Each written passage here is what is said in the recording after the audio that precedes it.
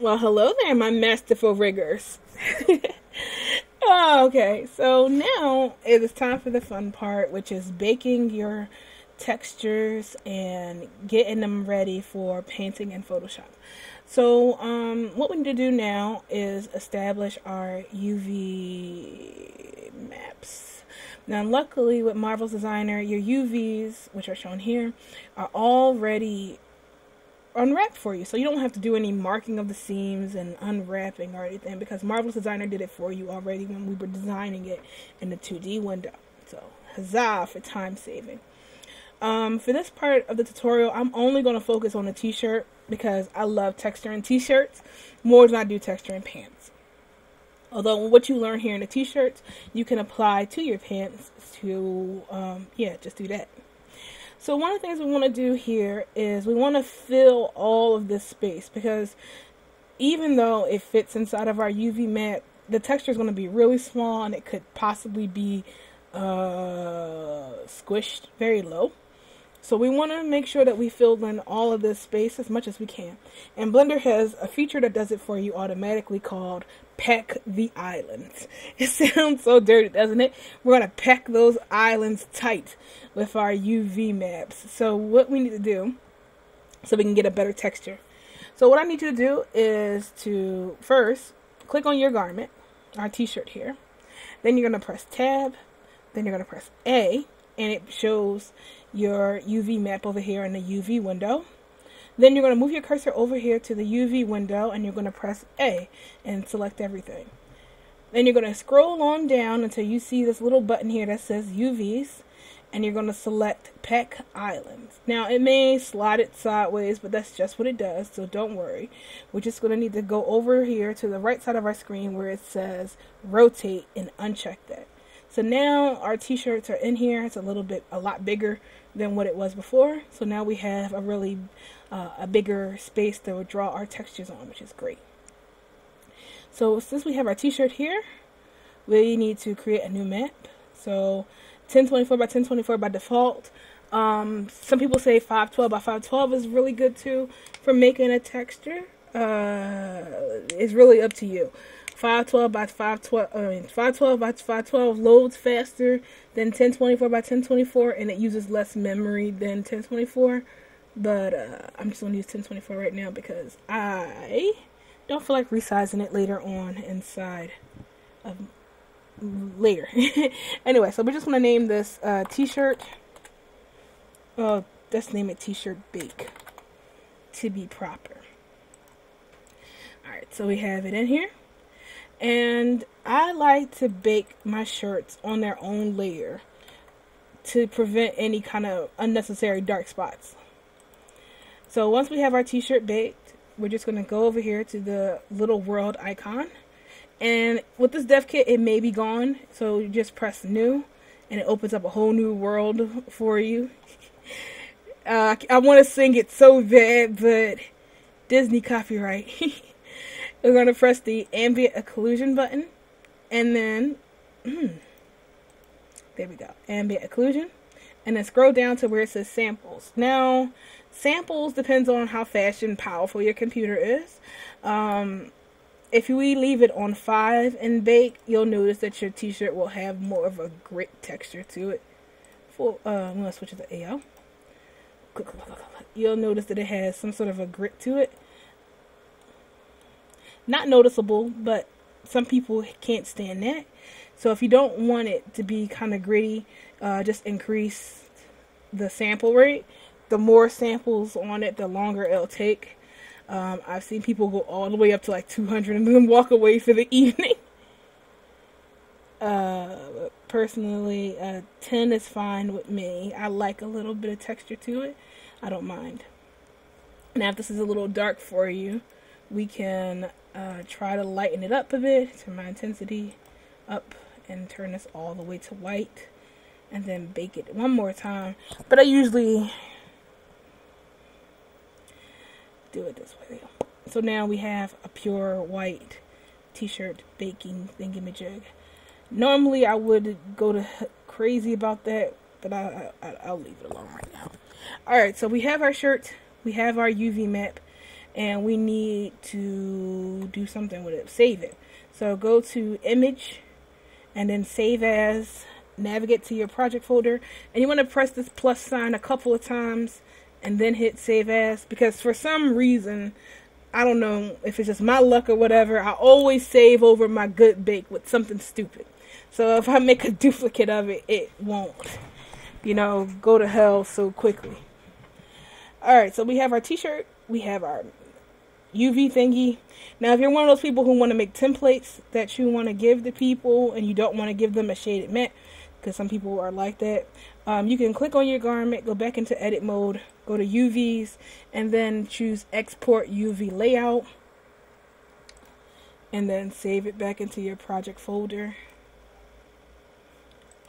And when we go to our project folder,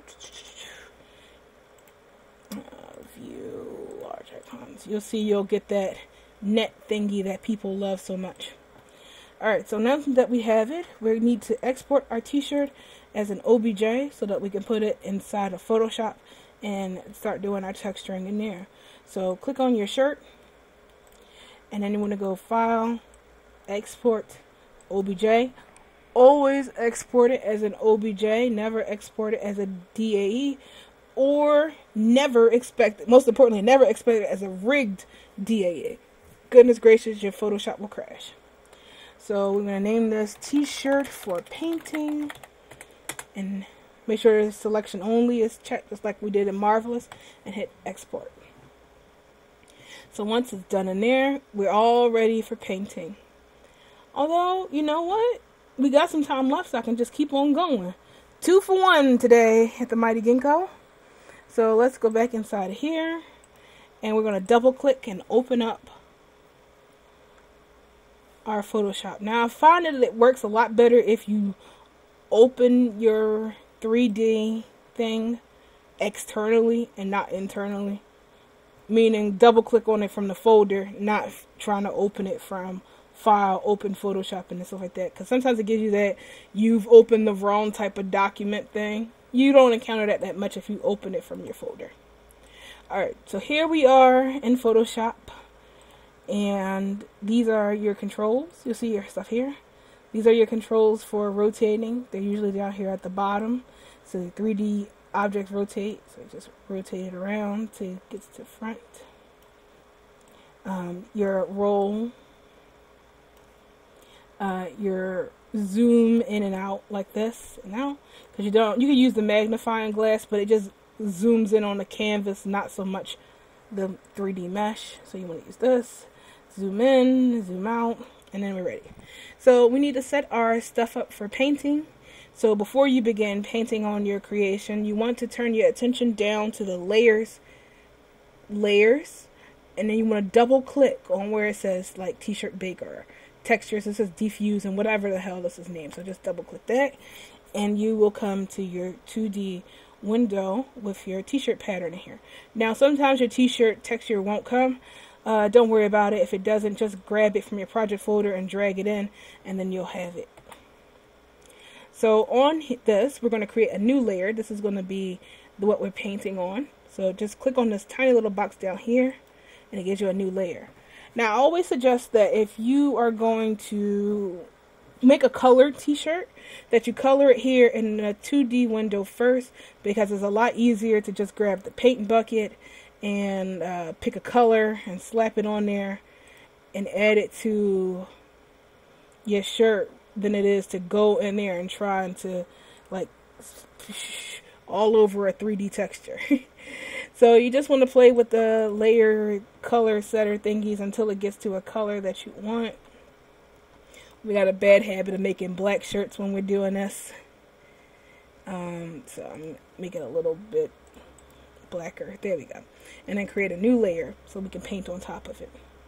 So once we have our brand new layer, our color layer, and then our decor layer, is what we're going to call it, we're just going to press the X button here and say yes. And you see now we have a pretty black shirt for us to paint onto. Now once you're ready to paint, it's the same thing as painting on any 2D one. You just grab your brush, grab your brush, pick a color, and then start doodling all over your shirt like so. And then when you double click on your layer down here, you'll see that it's all colored in onto your shirt. Cool, huh? Now let's say you wanted to put text on your shirt. Now we would create a new layer, like we did in the 2D one. You would open up your text thingy jig down there, your text box, and you would put it on wherever you want. And you wanted to call it, I don't know, right, whatever you want. Tutorial. Wow, God, I forgot it's what tutorial. So I can't even make the joke. Tutorial. And you make it as big as you want, your font. You choose what type of font you want. At least give me some cool. There we go. Now you can do all the stuff you want, choosing your colors, whatever you desire. You can edit it and add effects to it, so like blending options. You can add all your effects you want to it like you would normal. I'm sure some graphic designer is rolling their head right now. I'm not good at these kind of things. Bevel. There we go. So you have that. And then once you sort out how you want your font to look, and you're like, okay, it's done. We're going to click on the paintbrush tool, and you're going to see a little no sign here. Just click on it and say okay. So now your font has been changed into your text has been converted into a graphic, and then you just click on it and say merge down. Oh, I gotta mine is near my let's see, put it here then. Now merge down. There we go. So when we rotate it, you see. Yeah, I had mine too high up. Alright, so we have tutorial on there, and then that's the same. Now, text and graphics are fine, but doodles are fine. But what about pictures? Of course, we can add pictures into this. So we are going to add a new layer for us to work on. Come back to our shirt, position it properly. Then we're going to find a t-shirt pattern that we want. The last one we used was, let's see. You can go to any kind of shirt site. I will open this up. Oh, excuse me. Let me see. Once upon a tea. Upon tea. Here we go. It's my favorite shirt company. You will not believe how much money I spend on these shirts. So just look around and see if there's a shirt in here that you like. Things with white backgrounds are preferably the best. Go and get the paint job. Save. Cool. Alright, so alright, and then we open up Photoshop, take our graphic, put it in here, place it, and then I'm going to use the magic eraser, yeah, and I'm going to get rid of that. Okay, maybe I'll turn the tolerance a little bit. Now there are some other tutorials where people will show you how to do feathering and all the rest of that junk. I am not good at feathering and junk. But it's okay, it's okay. I forgot how to feather. Like, I used to know.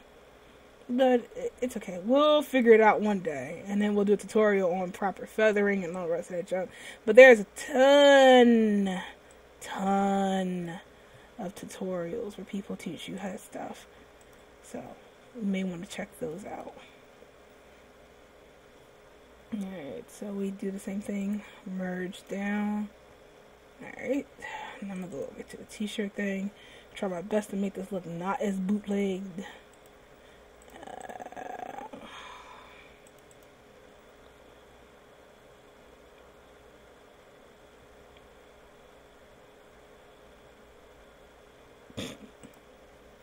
Hey, that looks cool. Why not? So yeah, there you go. It's cheap, but you get what it goes on. It works better, I guess, if you have a shirt that's near the same color of shirt that you're working with. Then it won't be so bad. Maybe I'll find another one. Let's go back and look for a black shirt. If you know how to cut things out properly, you know, with feathering and junk like that, it may work out better for you than what I did. Alright, so let me see. Digimon shirts! Ooh, I wonder how this will work out. Sorry, I love Digimon. I love Palamon. That was my favorite Digimon. I mean, yeah, Pokemon's great and all, but Digimon. Alright, so let's try that again. Kick. Alright, put that in there.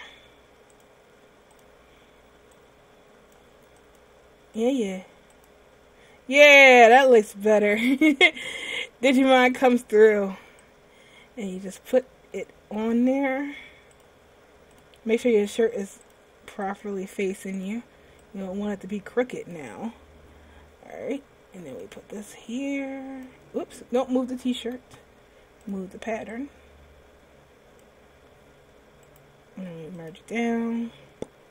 There you go.